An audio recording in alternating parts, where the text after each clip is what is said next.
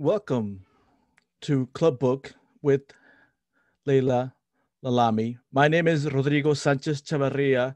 I am a writer, spoken word poet, heavily involved with the collective called Palabristas, a Minnesota-based Latinx poets collective. But I also am one of the co-authors in the collection of essays, A Good Time for the Truth, Race in Minnesota. And before I introduce Laila properly, allow me a moment to tell you a bit more about the unique series that is bringing Laila to us. Club Book is a program of MELSA, the Metropolitan Library Service Agency, made possible through Minnesota Arts and Culture Heritage Fund and coordinated by Library Strategies, part of the Friends of the St. Paul Public Library. Club Book has been part of the Twin Cities literary landscapes in some form for about a decade or more, but they've never brought you a season quite like this. Thanks for making the pivot with us to Facebook Live. Thanks also to the partnering booksellers, Red Balloon Bookshop, a purchase link to the Conditional Citizens, which I cannot recommend highly enough. It's a really great pickup book, specifically for the times that we are currently living in. It will be available in the comments section of this live feed stream. Have it shipped, picked it up at their lovely store in St. Paul on Grand Avenue, or have them deliver it personally to your door if you're in the area. One final housekeeping note. Also in the comments, you'll see a survey link. Melissa would greatly appreciate hearing what you think of this Club Book program, particularly in light of the necessary changes in format for this fall. It's quick and easy, and if I may also say, it's also essential. So if you enjoy, if anything, this conversation of this program, I would encourage you to submit the survey as well. Without further ado, I'm going to introduce Laila. Laila Lalami is a novelist, essayist, critic, and professor. She was born in Rabat and educated in Morocco, Great Britain, and the United States. Lalami is the author of 4 books of fiction, including The Moor's Account, which reconstructs the journeys of the New World's first Black explorer, an enslaved man from Morocco who arrived in Florida with Spanish conquistadors in 1528. The novel won the American Book Award and was a Pulitzer Prize finalist. Lalami's follow-up, The Other Americans, centers around the mysterious death of a Moroccan immigrant in California. Equal parts family drama, murder mystery, and love story. The Other Americans was a national bestseller and a finalist for the 2019 National Book Award in Fiction.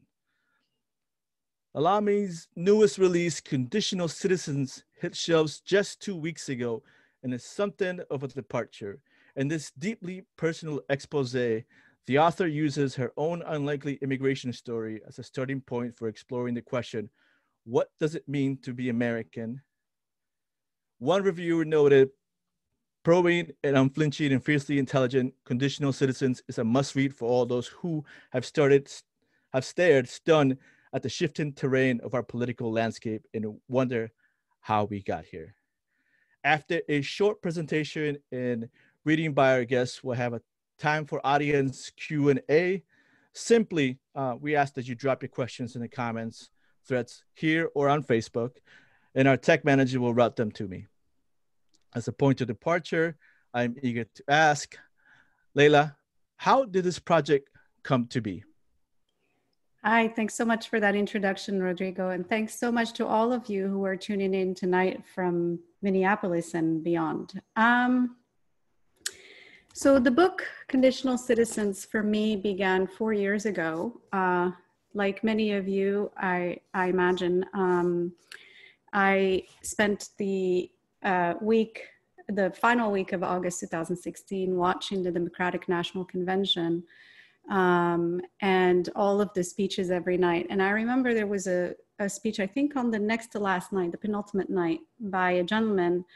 At the time I didn't know his name, but now we know it was Khizr Khan, who came with his wife Ghazala Khan, and he came to speak in support of the Democratic nominee, who had in fact voted for the war in which his son had died. His son was a captain in the United States Army who died on the battlefield, and or who died essentially outside his base, but he died protecting his fellow officers, fellow soldiers. But the Khans considered the opposing candidate to be so dangerous that they had come to speak on behalf of Hillary Clinton. And there was this electrifying moment when he pulled out his pocket copy of the Constitution. And it was really a very moving moment where he asked, have you even read the Constitution? And then in the weeks that followed that moment, associates of Trump, including Roger Stone, started circulating all these rumors about this man, saying, for example, that he was a stooge for the Muslim Brotherhood, or that his wife had stood by silently because she was forbidden to speak. And they even had rumors that the son who had died in Iraq, who had given up his life for his country, that he was in fact a stealth jihadist.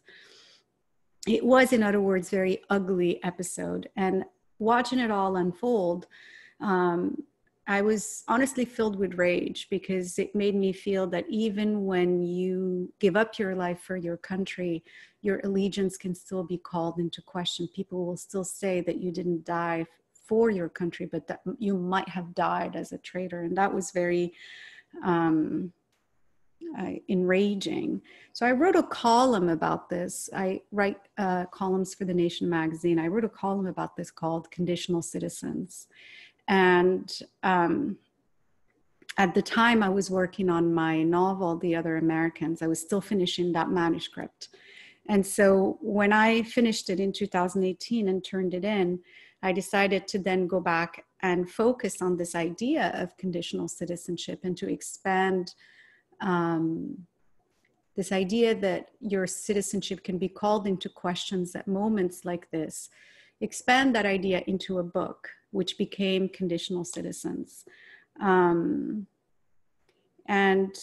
as I began to work on it, it's a collection of essays on the same theme of citizenship.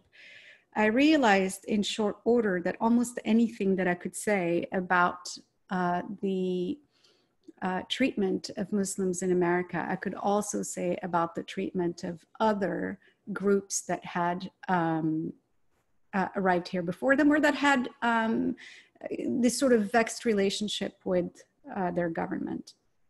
So for example, if I was talking about this idea of allegiance, this idea that you might be perceived as being less than faithful to your country, that is an idea that back in 1942 led to the internment of Japanese Americans throughout the West Coast.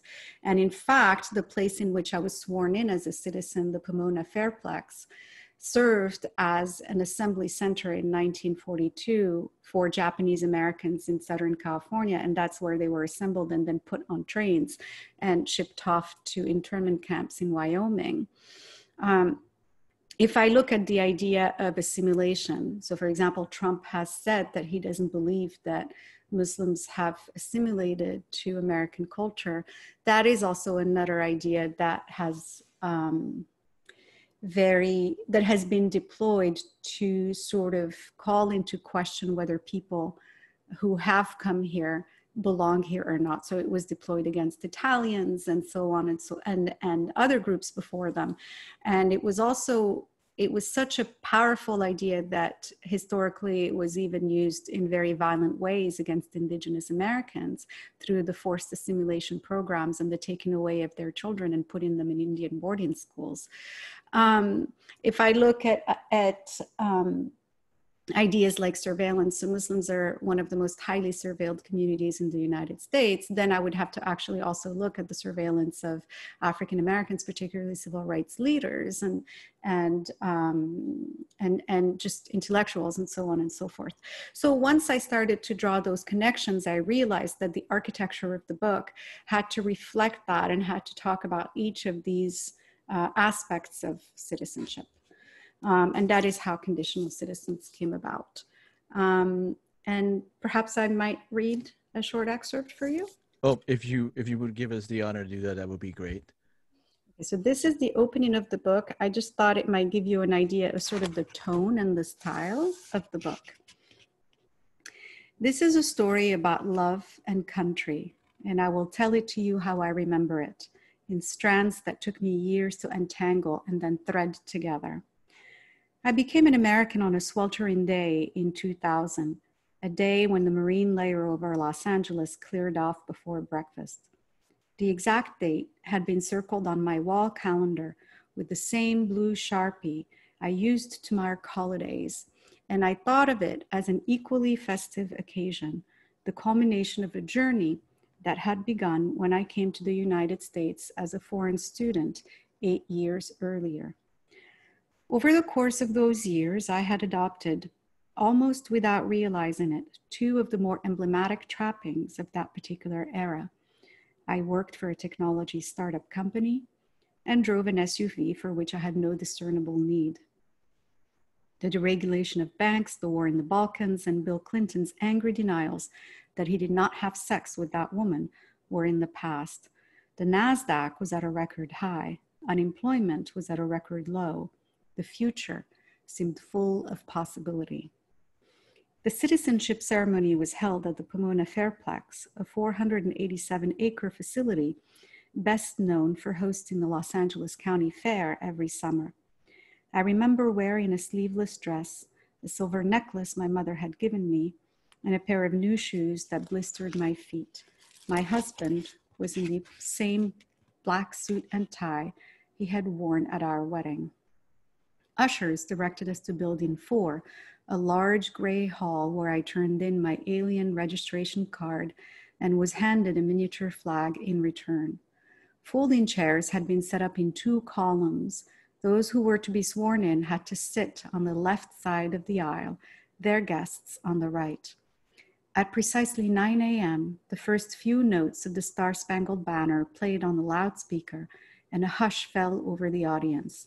The air smelled of fresh roses and heavy cologne, but the mix could not fully disguise the scent of 3,000 people gathered in a windowless hall in 98-degree weather. The presiding judge, an elderly man in wire-rimmed glasses, came to the lectern and delivered a homily about the rights and responsibilities that awaited us.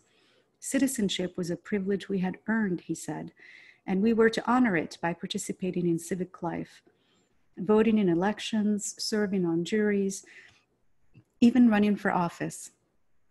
He had kindly eyes and a warm demeanor.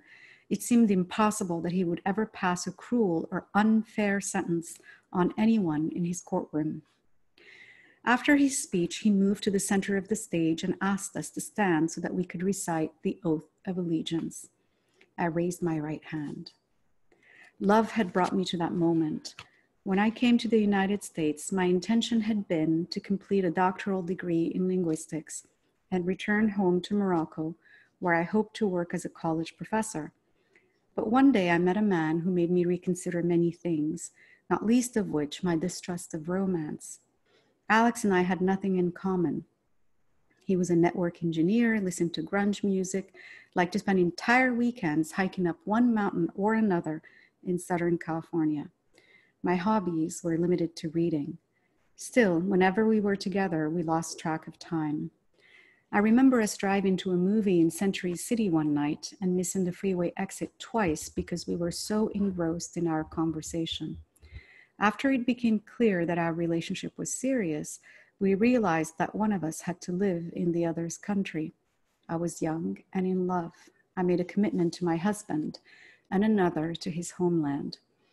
I applied for permanent residency, a process that required submitting to a background check, sending in tax returns, going on interviews, and jumping through various bureaucratic hoops. One day, a notice arrived from the Department of Justice informing me that I was eligible for naturalization. I spent weeks studying for the citizenship exam. Alex helped by quizzing me while we were eating dinner or washing dishes. How many voting members are there in the House of Representatives? 435. Who wrote the Declaration of Independence? Thomas Jefferson. What stops a branch of government from being too powerful? Checks and balances. But in the end, I didn't find the test particularly challenging.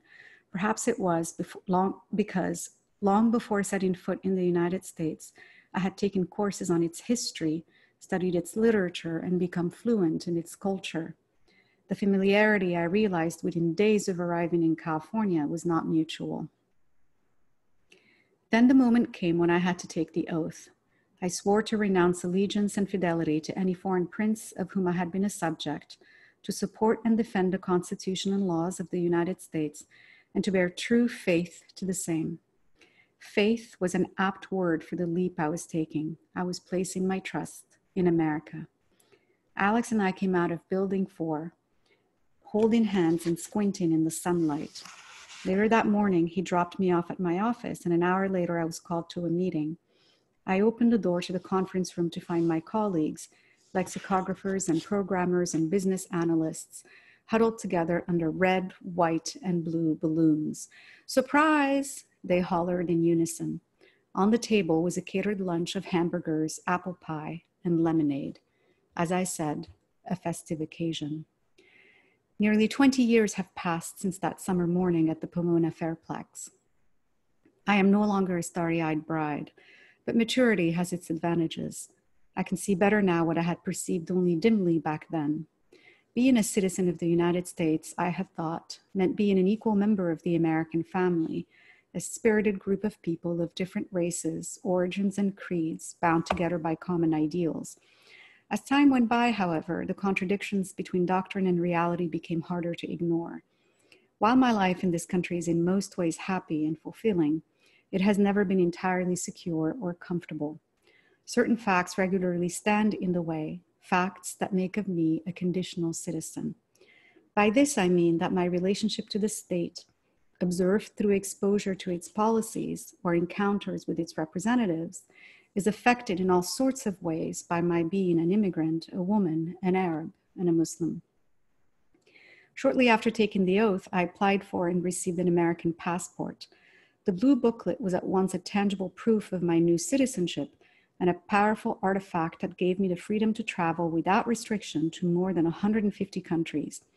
I made use of it when I flew to Hong Kong in October 2000 to attend the annual meeting of the Association for Computational Linguistics. Alex had decided to tag along, and we spent a few days sightseeing on the island and in the Kowloon Peninsula. Coming back to the US, we went through customs at Los Angeles International Airport, both of us relieved not to have to go in separate lines anymore. When we walked up to the counter, the border agent examined both of our passports, then turned to my husband. "So," he said, his face breaking into a conspiratorial smile, "how many camels did you have to trade in for her?" And I will stop there. Well, thank you very much for that brief introduction to your book. As some of you may see, like I love writing notes into the borders of pages, and this book for me was full of a lot. And one of the first things was I tried to understand what your definition was of conditional citizenship, and I think that was a really interesting idea and a different way of putting it. My own upbringing, my family came here in 1988, leaving Peru during political turmoil.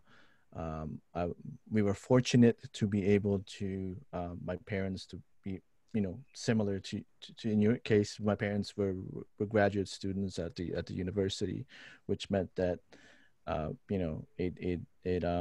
I was, if people get into that conversation of F1 and F2, I was an F2 in a sense, right? I was a dependent of an F1. And as my journey took me through many different facets of living in Minnesota, I identify with a lot of your similar experiences that we had. I remember being sworn in at for my citizenship, and I remember being in the same gym that my now then 6-year-old daughter had taken ballet classes, and at the same time, I remember when I was able to get my permanent residency, which people still refer to it as a green card, which is no longer a green card. I think it's pink in the sense of color. I remember one of the things that they always told me is to never go anywhere without it. And there's a moment in exchange when we're doing our citizenship where they collect that information for you. They collect the so-called green card, and I was very hesitant to give it to the person in line, because it was for a long time that was my condition of being in this country, and so it took me literally, it registered, took me maybe 7 seconds to register the fact that I didn't perhaps need this anymore. But it just really speaks to the experience of what it's like to be able to be be given the right to citizenship, but also understanding what comes with it, and how it is and how you're able to get there. I personally, I enjoyed a lot of the book. I wanted to see if perhaps you could indulge us. I started writing down a lot of instances, and you describe in the book's full of them, in which you face adversity in some sort of sense, and in a better use of words, you face a lot of racial microaggressions, and living through them is one thing, but if we living in through them as a writer and having to write about them, for me at least, it takes a lot of emotional labor, having to resurface some of that stuff. How did you manage to, or how did you decide what to include in those aspects of those into your book specifically? I mean, I agree. It's never easy to bring up things that are unpleasant and sometimes extremely traumatic. There are other parts of the book that in fact are really quite traumatic, and having to revisit them, it was difficult during the writing of this book. So I would write something and then I would have to take a break and not write for a couple of days just because it was hard.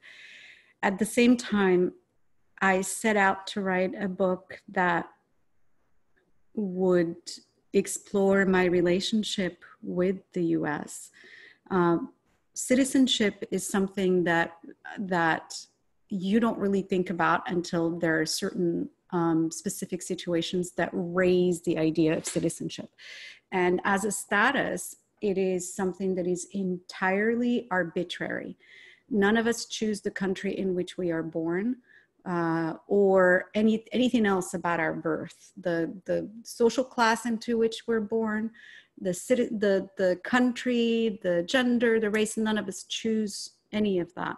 And yet those arbitrary markers of identity end up controlling a lot of the rights that we have and that we enjoy throughout life. So for example, if you were born in, say, for example, North Korea, you're not going to have freedom of movement. You're not going to be able to leave the country on tourism. It's just going to be very difficult to do something like that. Or if you're born in the Gaza Strip, no freedom of movement either. You pretty much can't leave. So there are certain rights that you can't access because of arbitrary things about your birth.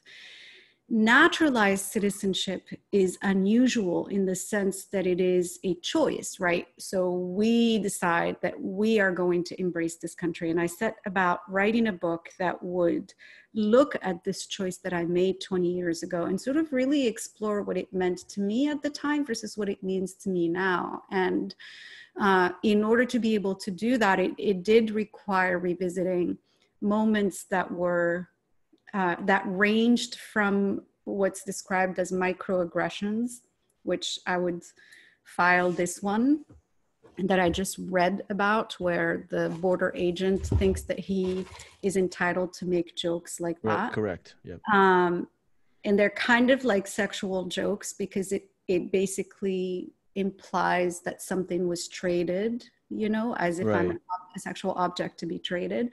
And that actually has happened more than once, and it was the same joke. It's almost like they're reading from the same book of jokes. So that would be like, I would characterize that as a microaggression, but then it can go all the way to a more traumatic experience and a more physically threatening experience. And I certainly have had that also at airports.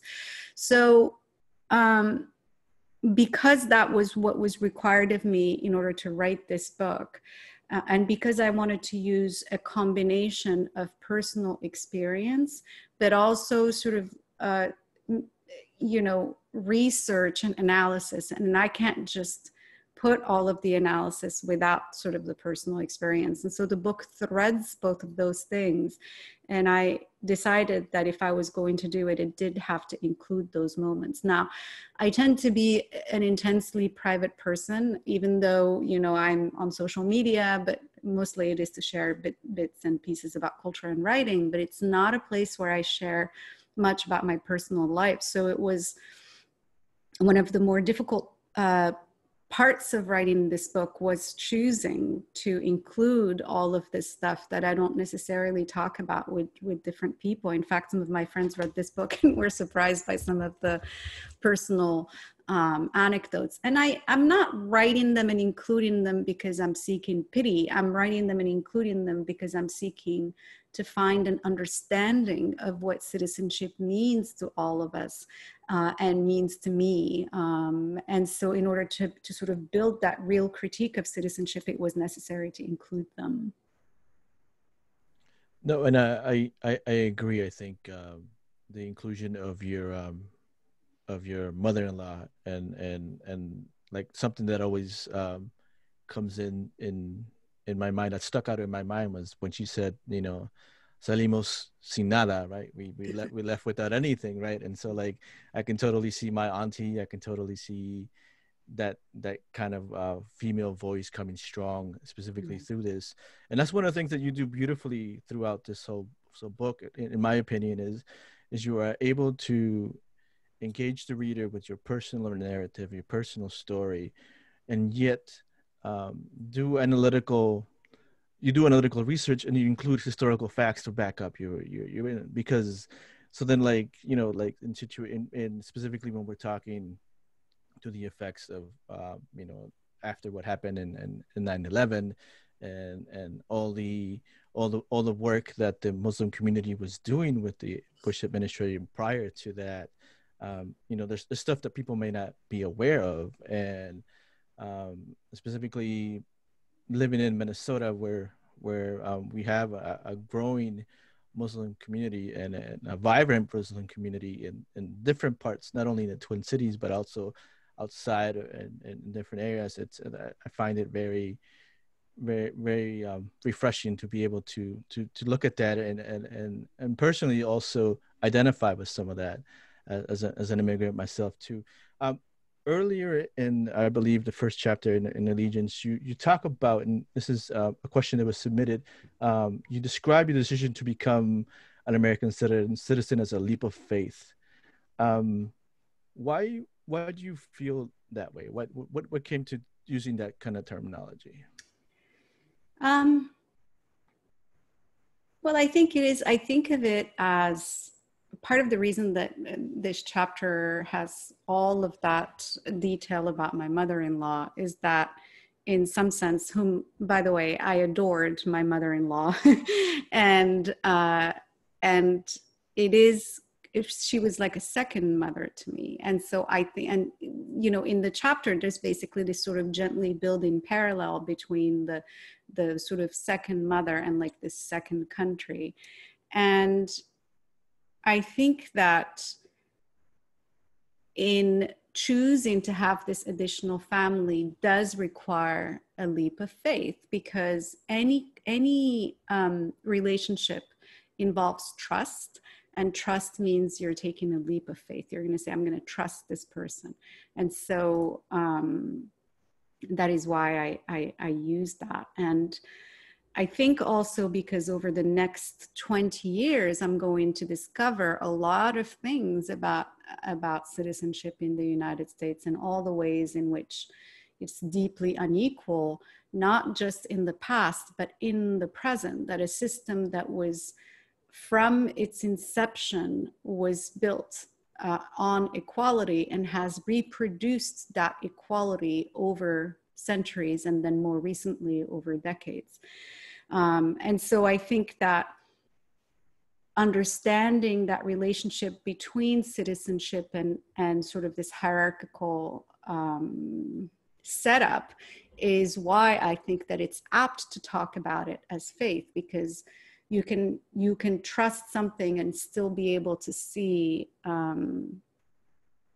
all the ways in which it wasn't what you thought it was. And so I think that in that chapter, it's absolutely the right word.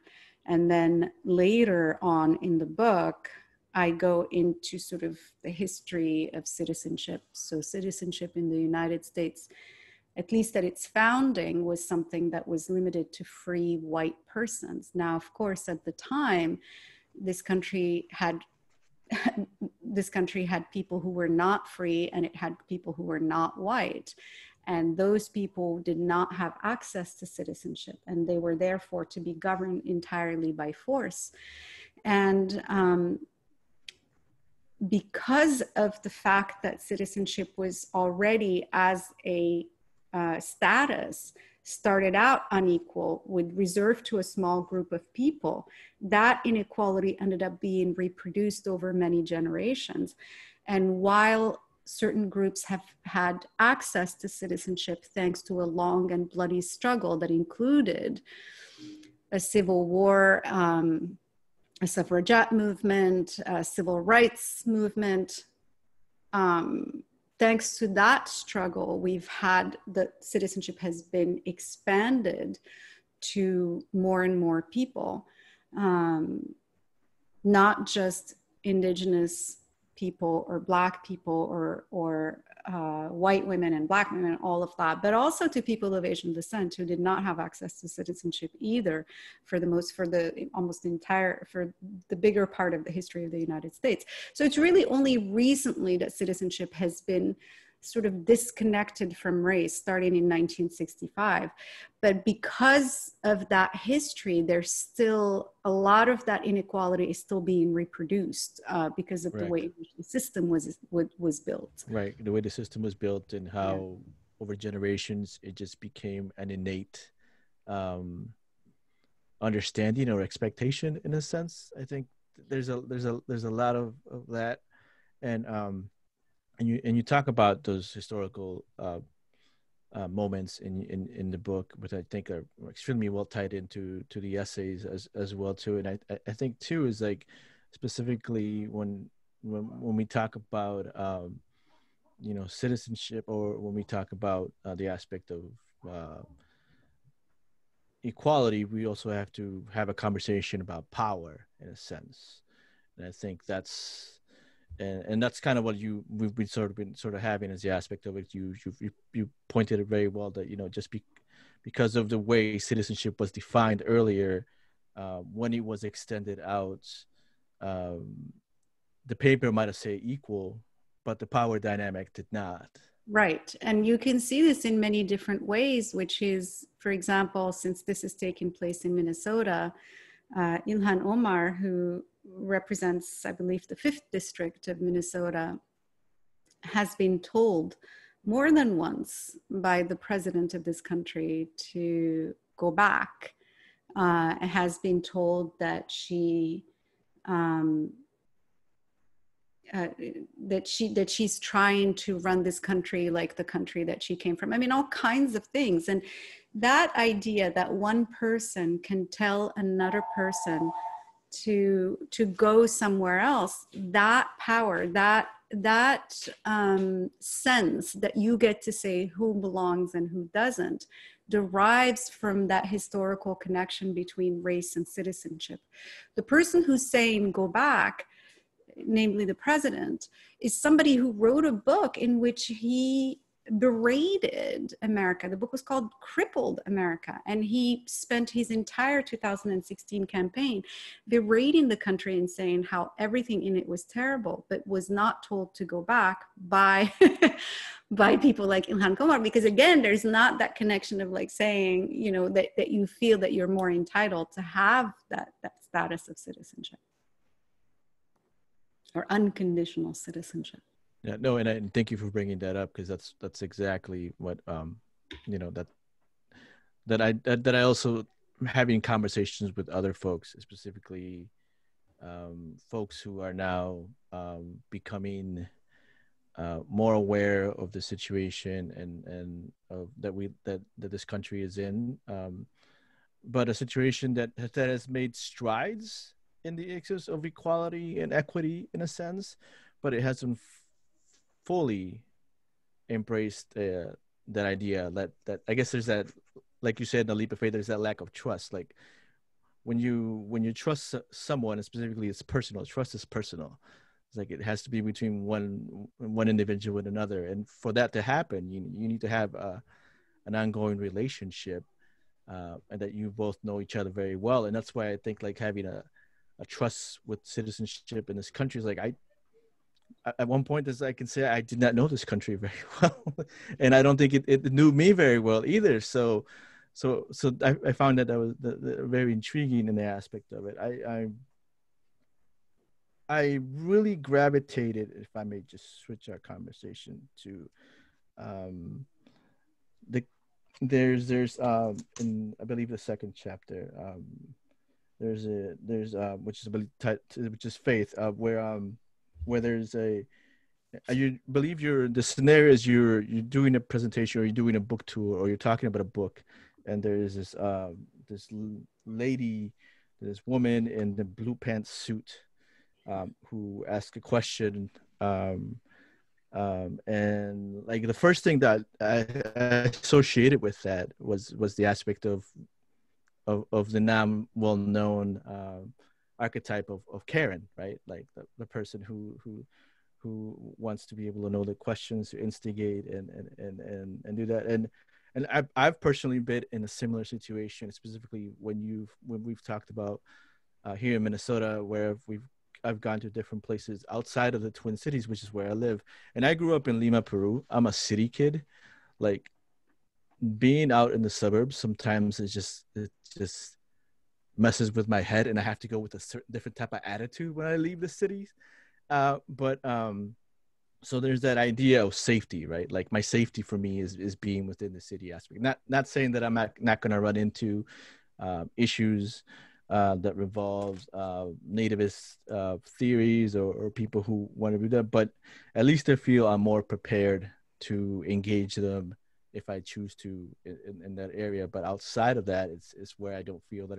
And I remember having a conversation with someone who wanted us to define what Minnesota racism was like, and I was like, the people in the panel that we were in were like, well, how do we want to do that? And so how does a character or a person like the women in the blue pantsuit, and the question is like that they ask, how do you use that as I guess a tool to formulate more of throughout the to prove, or not to prove, but to talk more about some of these issues that you so well point in the book? So I think that event took place in Arizona, and the lady, the woman, yeah. Well, no, I mean, the woman in the blue pantsuit had a question for me, and that question, I was there to give a talk about a historical novel called The Moor's Account, which is this book. It's a historical novel based on the true story of an enslaved man from Morocco who's brought to Florida with a Spanish expedition in 1528. And so the book is told from his perspective. So, you know, I'm standing at the lectern and talking about this incredible adventure of conquistadors and encounters with indigenous people, and this enslaved man who's kind of an interloper. He's neither conqueror nor conquered.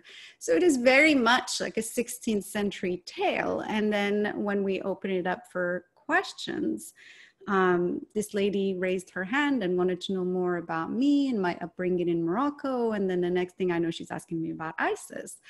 And I was just struck by the fact that we went from talking about history in the 16th century to suddenly talking about a transnational terrorist group who's at the time was based in a town in Syria. And I was just trying to figure out the leap from one subject to the other. And the only connection was the fact that I was standing in front of her, and I was an author and, you know, and a Muslim author. So she wanted to ask questions. Now, in general, I welcome all questions, and I am happy to answer them, but I do have to question how a person can go from one topic to the other. And to me, that suggests that there is a failure of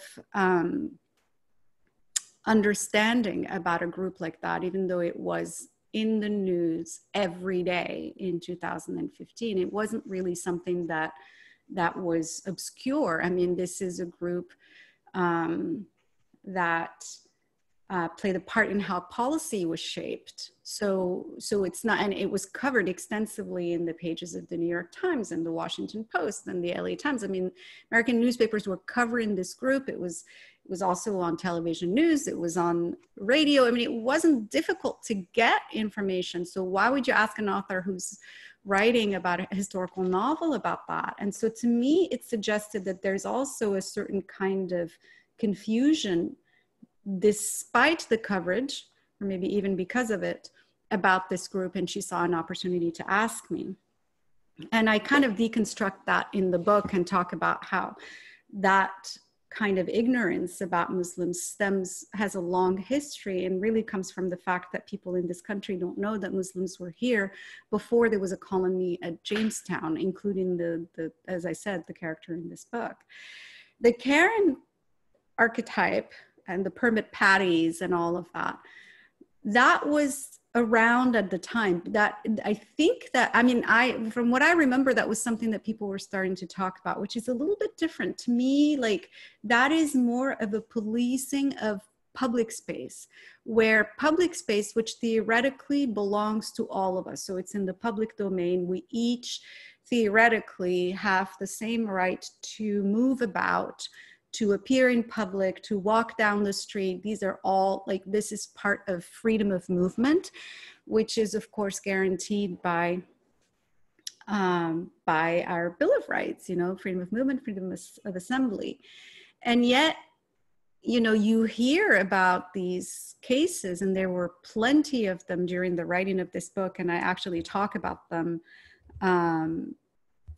in the chapter on race, where a woman would call the cops because people were barbecuing near Lake Merritt, or because somebody was entering or leaving an Airbnb, or like there was a range of things that people were just doing, minding their own business, and then suddenly the cops are getting called on them. So basically, this suggests, or again, we go back to that whole connection between race and citizenship, where there is the perception that because one is white, which means that that citizenship was built for people that were of that race, that people like that have the expectation that they can rely on the police to enforce the boundaries of public space as they see them. So in other words, it's basically challenging the the ability of Black folks, Indigenous folks, people of color, of just basically be in public space unimpeded and undisturbed.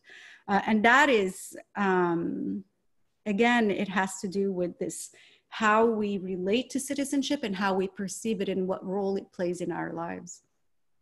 Thank you for that.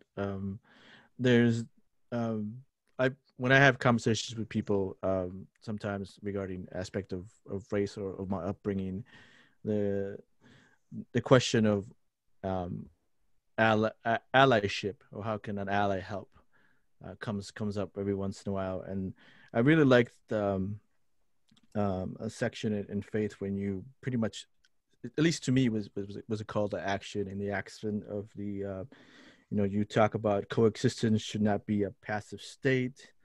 Having a sticker on one's car or sign in one's yard is a beautiful gesture, and even a necessary one at times of division and hatred, but it's not enough. And I think I wanted to thank you for saying that thing, because sometimes I have conversations with people who love to wear buttons, but are not willing to to create that button into an action. And I think that's one of the things that, at least personally for me, is something that I feel needs to happen more in this country that we live in.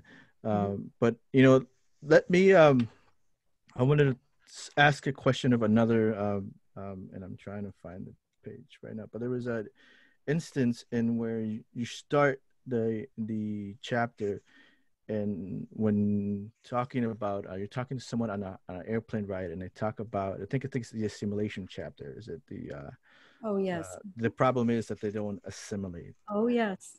And I think personally, I've heard that so many times, and I really enjoyed how you were able to kind of address that statement.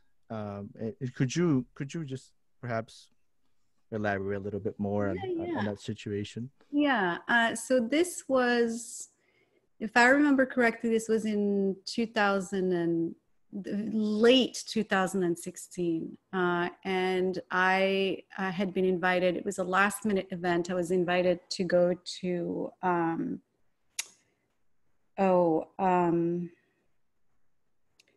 Reno. And and on the plane, I sat next to a lovely gentleman who's very friendly, and we started talking. And then it turns out that he was from this area in LA called Gardena, and I had lived in right next door in Torrance when I was in graduate school, and so I knew Gardena quite well. I used to go there. There's a lot of really great Japanese restaurants, and I said, "Oh yeah, I know Gardena," and he said, "Oh, it has changed a lot." And it's true, Gardena has changed, demographically. It used to be mostly Japanese, but now I think it's it kind of became more Korean over the last maybe 10 years. And he's like, "Oh, it's changed. We have all those Koreans now." And then he said, "The problem is they don't assimilate." And I was sorry I even asked, first of all, because you're in a plane, and you're like, now I have to sit next to this guy until we arrive, and this is going to be unpleasant. And so I asked him, I think out of curiosity, maybe a bit of morbid curiosity, but not even morbid. I think I really was just trying to understand why he said something like that, because I actually know a number of Korean people. I have Korean friends, and my husband's best friend is Korean. I've had Korean colleagues. I just didn't understand why he would say such a thing. And he said, well, I think he was complaining about how there's they send their kids to Sunday school where they learn their language. And I was just, surprised that that's something that bothered him, that had nothing to do with him, that didn't impede. It didn't mean that his kids couldn't go to whatever school he wanted to send them to. He was bothered that in their own free time, they were learning the language of their ancestors. And he took this to mean that somehow they had not embraced America enough. Now, the United States does not have an official language, And so what he is saying is that his language, which is English, ought to be the dominant language that people embrace, and they should give up their native languages in favor of it. That's what it really means. And that sort of view of assimilation is, I'm sorry to say, on the ascendant. That is the kind of view that is now becoming more popular, where people are like, look on with suspicion if people don't, if people speak foreign languages. And so in the chapter, I basically look at the history of that in the US and how assimilation has been used both to police citizenship and who got to have access to it. Because at one point it was a condition of citizenship, in the sense that people who did not have access to this citizenship by law, people who were on the periphery of whiteness, had to file citizenship applications, and then you had to go before the judge. And let's say, for example, if you were a Native person and you showed up in Native dress and you had like your hair in Native styles and you spoke in your own Indigenous language, chances of getting that citizenship were pretty slim. And so I, in the chapter, I basically look at the history of assimilation and how it's been deployed over the years. Yeah, and I think it's the term assimilation is used is like a tool or a weapon, in a sense, to be able to to drive into and othering other folks. Because when you say assimilation or they don't assimilate, like, it basically means that you have the right to decide who is assimilated and who's not, right? And he clearly, in that equation, he viewed himself as the person who has the authority to decide who's assimilating and who's not. And it doesn't occur to him that they might have a judgment about whether he's assimilated. No, for him, it's a one-way equation, and he gets to decide whether they're assimilated. And which really brings us to the issue of power, right? Exactly. Exactly. That's exactly. And assimilation is always about power. It's not about, oh, we came here first and they have to assimilate to us. That certainly wasn't the case with Indigenous people who were here first. And when the settlers came, they weren't assimilating to Indigenous people. They created this whole other system in which Indigenous people were forcibly assimilated through the Indian boarding school system. So it really is about power. And in that chapter, I also talk about how when I was growing up in Morocco, I had a number of French teachers, and they basically were there because of a particular cooperation agreement that had been signed between Morocco and France following independence, where Morocco needed to hire a number of teachers all at once because it was open in a lot of schools. And so they hired a bunch of French teachers, not just to teach French, but to teach other subjects. So for example, I had French teachers in math, or I had them in physics. So it did happen, and none of them spoke Arabic, not one of them. And so if my parents ever wanted to know how I was doing in calculus, or how I was doing in French class or biology class, like, they had to come and speak in French to the teacher. And my parents are bilingual, so it was fine. But for other parents who were not, that put them already at a disadvantage. And nobody complained. Nobody said, wait a minute, these people are foreign workers in our country, immigrants, although nobody thought of them as immigrants, they thought of them as expats. And nobody complained that they didn't speak the language or dress like us or act like us or wear their hair like us. Because of the fact that they came from the former colonizing power, and that imbued them with a certain amount of power themselves. And so they were not questioned about that. So assimilation often has to do with power. The more powerful group sets the rules for how the less powerful group is going to be allowed in or out, and certain behaviors that may seem okay one day could be taken away the next, like could basically be decided to be unassimilated the next. So it really is a way to police the boundaries of citizenship.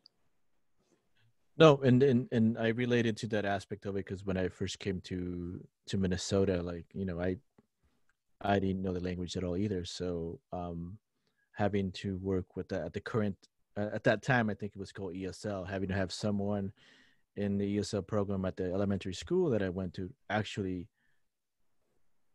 was from Brazil, and spoke Portuguese, and so there was that correlation of like we could somewhat understand each other was life-changing for me in a sense, because here I am, a fourth grader coming into a whole different environment, cultural shock in a sense, and not having anyone that I can even have a relate to in that sense. Was that so yeah, no, I think there's a lot of, and I like I said, like I took notes in every chapter of this book. It's extremely, like I really enjoyed it, and I related it to it a lot, and I was able to not only see my own personal events, but see it from a different perspective, which was great for me, because I ended up learning more, and specifically in the aspect of like, when you talked about when you were trying to sell one of your there was the sofa, and you were talking to someone in Spanish, right? And these little events in life, and when you have all these microaggressions just come at you, like a lot of it just feels with that. And specifically for me, as another writer, a writer of color, trying to be able to not only talk about this, but write about it. This is a good way of seeing how to talk about that and how to be mindful. So I really appreciate your book and your words, as well as your talent. I Like I said, I can dive in and go into much more here, but is there anything else perhaps you wanted to cover before we decide to go into questions? No, I mean, I'm happy to answer any questions. Okay. I think I will move into those questions then. And let's go ahead and then see some of these questions that we have over here. And I think I took one on earlier.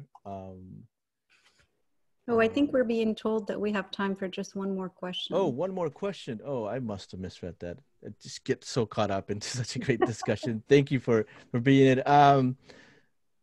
So here's this. Your book focuses on events, real and imagined, in our corner of the world. I think all, especially the Moor's account, must have transnational appeal. Are your books available in other countries and languages? Do you know how your books have been received in Morocco in particular?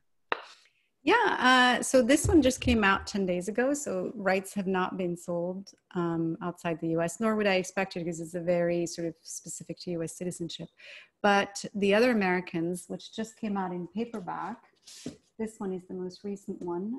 Yes, it has been translated into, I believe we're maybe at like 10 languages. And yes, it does include being published in Morocco. What we're doing for the Moroccan edition, we're doing this thing where we're doing a co-edition. So it's published in French, but it's also published in Morocco in a separate edition, so that it's a little bit more accessible That's amazing. Financially, yeah. Because books can be expensive, and so right. Printed in Morocco, it's a lot cheaper than if they're imported from France. So they are generally really quite well received. And whenever there's a new book, I get a whole bunch of interview requests from Morocco. And the other thing I want to say is that almost at every event I do in the US, people ask me how Moroccan audiences react to my book. But when I do events in Morocco, people ask me how American audiences react to my book. And I have always found that to be, very moving, because it tells me that book people are really curious about one another across, across the ocean, across borders. Audiences, yeah. Across borders. And I find that to be just, I don't know, I find it moving. It tells me that as long as we're curious about one another and we want to know more about one another, that's on the whole a very positive thing. So it always delights me to get this question. Right. Yeah. Okay. Well, that is technically all the time we have for this evening. Thanks again, Laila, for posting us into your busy fall, and I appreciate the wonderful discussion, and I apologize if I dove way too much into the conversation, but I really enjoyed this book, and I'm happy that and I wish you the best in in furthering this book as well. Just wanted to say that this has been a virtual presentation of Club Book, a long-running literary series of Melsa, made possible by the Arts and Cultural Heritage Fund. Before you all log off, look for the Club Book survey link, please, right? Which is in the comment section, and it will be projected in place in video momentarily. So please fill out the survey. These books are available at your local bookstore. Usually the Red Balloon. Thank you for the Red Balloon. Last, consider joining Club Book on Tuesday, October 20th for a talk with National Book Award finalist David Troyer. They will be right here in Facebook Live. This will all be co-hosted by the Dakota County Library. And as always, it's free. So thank you once again. Thank you, Laila. Thank you, everyone else who was able to make this possible. And have a great night, everyone. Thank you. Good night. Good night.